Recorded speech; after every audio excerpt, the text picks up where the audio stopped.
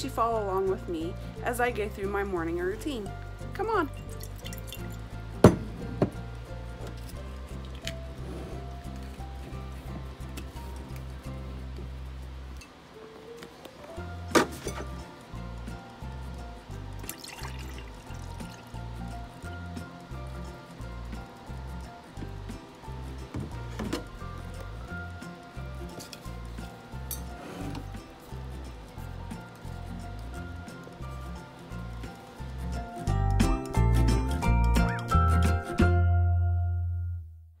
So the next thing I do in the morning is get mine and my husband's lemonade ready for the day so I don't have to think about it while I'm in the middle of doing something else. So follow me as I make the lemonade.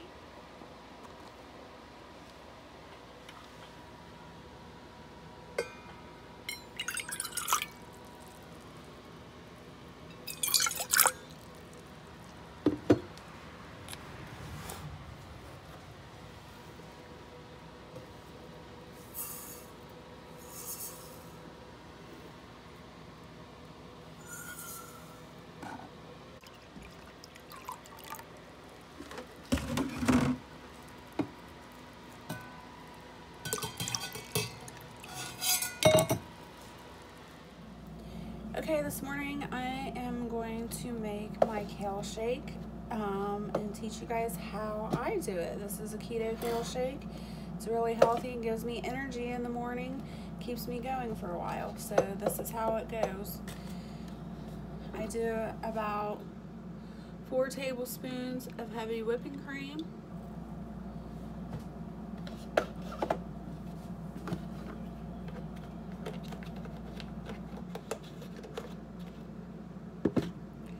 Strawberries. Now, when I got these strawberries, I washed them, let them dry, and then froze them, and I leave the tops on. There's minerals and vitamins in there. So I do 2 strawberries, a tablespoon of coconut oil,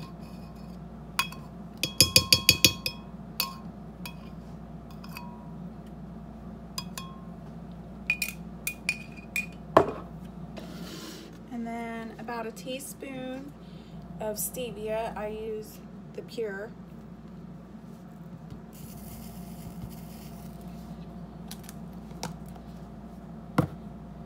And then I add a little bit of water to get that going. Probably a half a cup. I need my lid. I go ahead and blend that.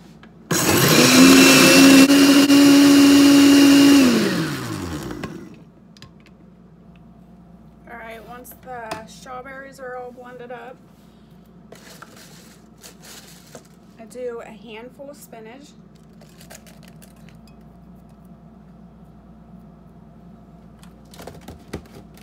And then to the blender I do kale.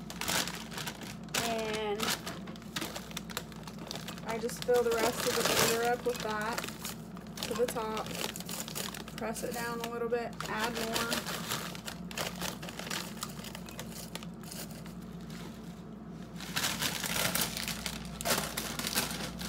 And then I'll add just a little bit more water. And then blend it again. Once your kale is pretty much blended in, I go ahead and add some ice. And that will help chop up the kale even smaller. My blender is an older one, so it takes a little more to get chopped up.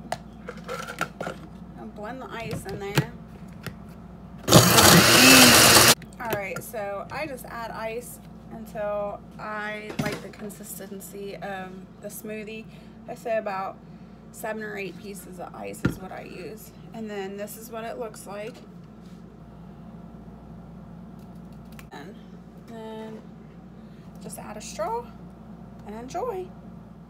Okay, so a little bit ago you watched me start my morning. This is my keto morning. I do this every morning. I wake up and I drink my apple cider vinegar. I wait a little bit and then have my cup of coffee, and then I go into my kale shake. And then this morning I'm going to have homemade zucchini almond flour bread. It's just a zucchini bread, but with keto ingredients instead. I use almond flour, stevia,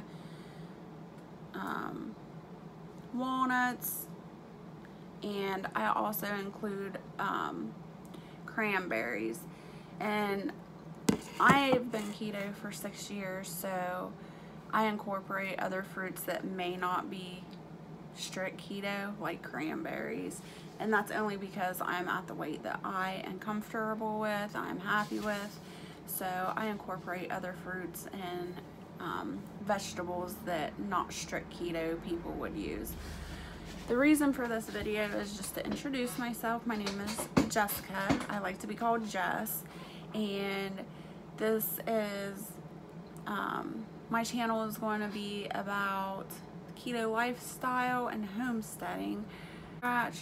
And I just wanted to share this journey not only with my little sister. She was asking for videos on how to cook and bake and do all the homesteading that I do, so this is to help her out.